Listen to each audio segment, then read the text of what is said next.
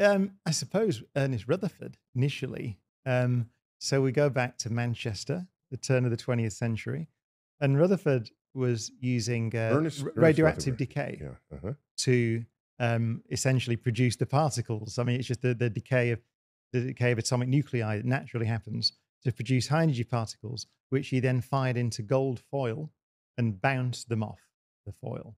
In doing that, he discovered the atomic nucleus. So one way to think about particle physics is that when you collide things together, what are you doing? You're really building a microscope. One way to think of it is that the higher the energy of the collision, the faster these things are traveling, the smaller the smaller the objects you can see.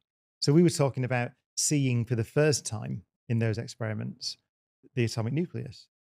You move forward to the ultimately through the 50s and 60s, and we have higher and higher energy collisions, you start seeing that the nucleus is made of protons and neutrons.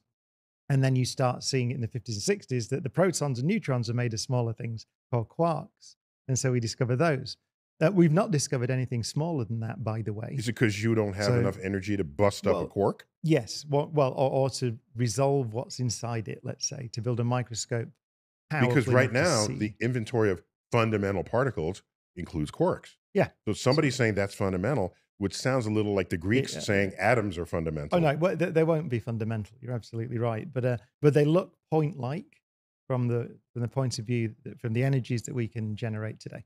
But that's one side of particle physics. So we've been exploring the structure of matter, which is historically, it goes back to Rutherford, I suppose. And again, you have confidence that when you break matter apart, you didn't break the matter. You're just deconstructing it. Yeah, it really, I think the way to think about it, I mean, you think about what a collision is. So let's say you collide, as we did in my PhD, electrons and protons together. So you get an electron beam and a proton beam and you smash them into each other. What's actually happening? What's actually happening is one way that the collision can happen is that the electron can emit a photon, which is a particle of light. And the particle of light goes and it hits the proton.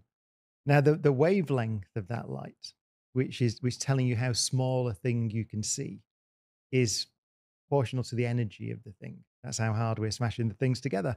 So the faster you smash them together, the faster you smash together, the higher the energy, the smaller the wavelength, so the smaller the things that you can see. So that's a way of thinking about particle collisions. So it really is a microscope in that sense. That analogy works.